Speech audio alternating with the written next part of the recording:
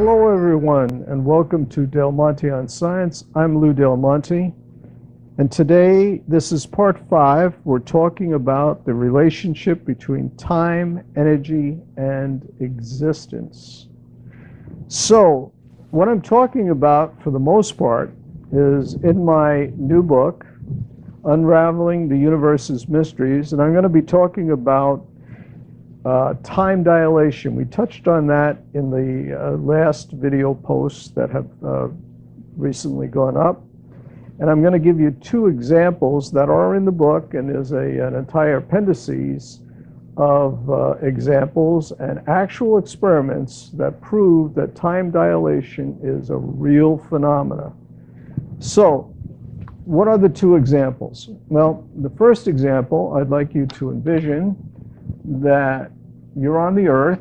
This is the Earth, and you have a twin, and you leave your twin, and for example, we're going to say that your twin was 25 years old when you left, and you go into a rocket ship.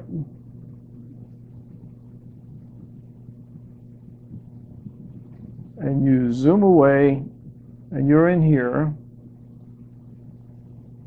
and you zoom away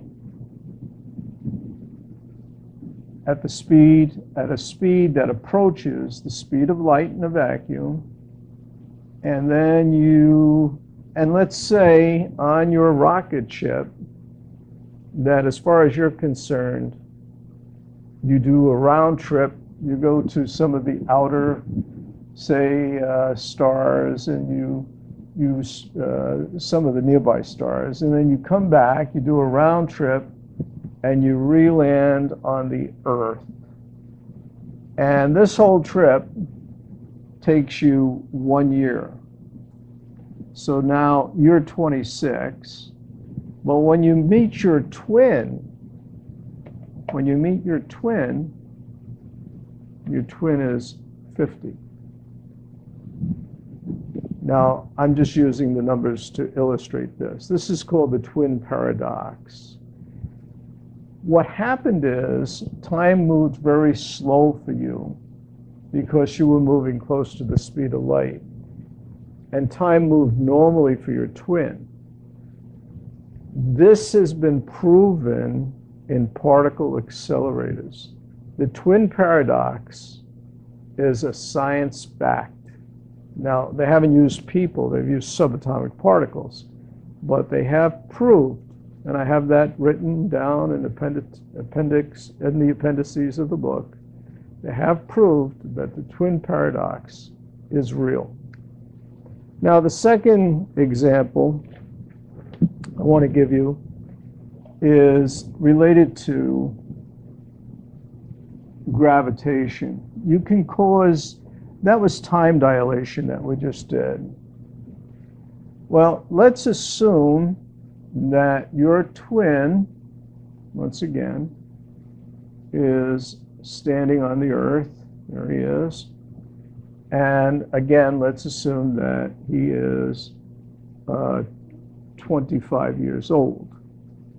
And let's assume that you go to the sun without getting burned up or anything. You have all the proper equipment that would keep you from being incinerated. This is a hypothetical.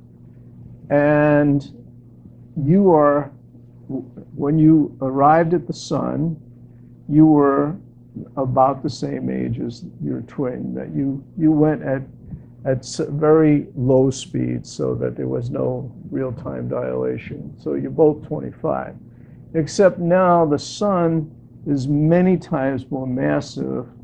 Let's call the Earth, the mass of the Earth M1 and the mass of the sun M2. Well, M2 is many times greater than M1. And while you're close to the sun, you are actually experiencing time dilation because of the energy of gravity. Okay, now that's been proven also. So now when you return to the Earth, very slowly, your twin might be, I'm just going to put a number down, might be 30, and you might be 26.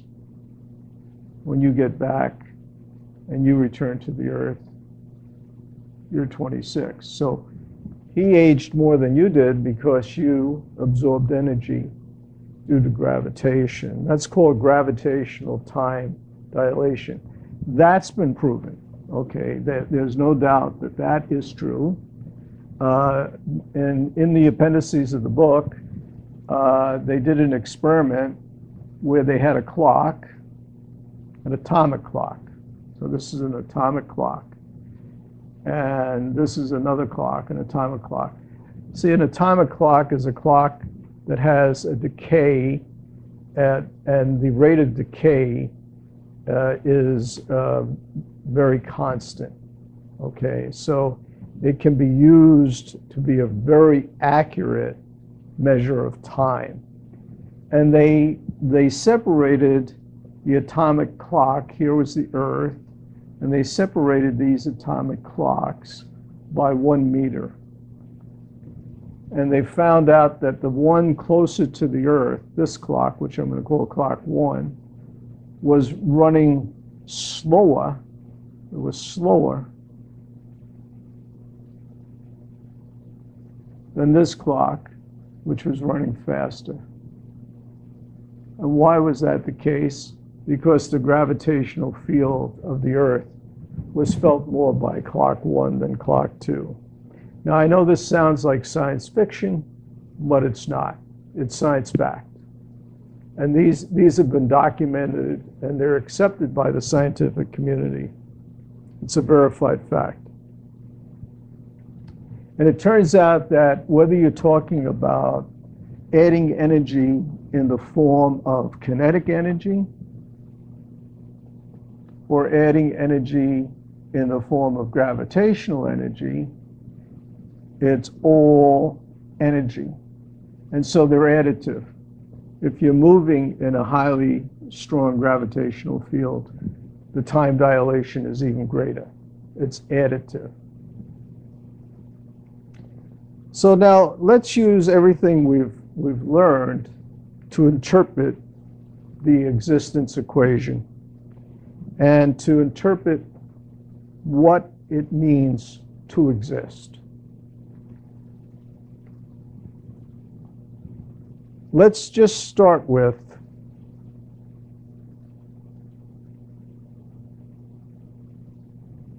that movement in the fourth dimension requires energy. KE, this is the existence equation, equals minus 0.3 mc squared.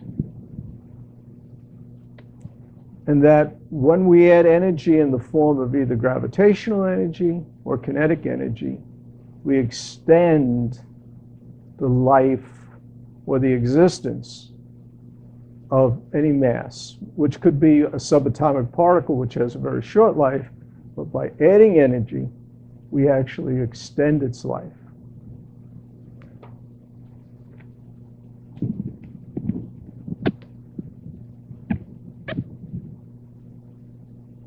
Now, what does this suggest about the nature of time? According to our definition, the way we're looking at time, time is a measure of existence. So a mass moving in time is by definition existence. And the energy it requires to exist is defined by this equation.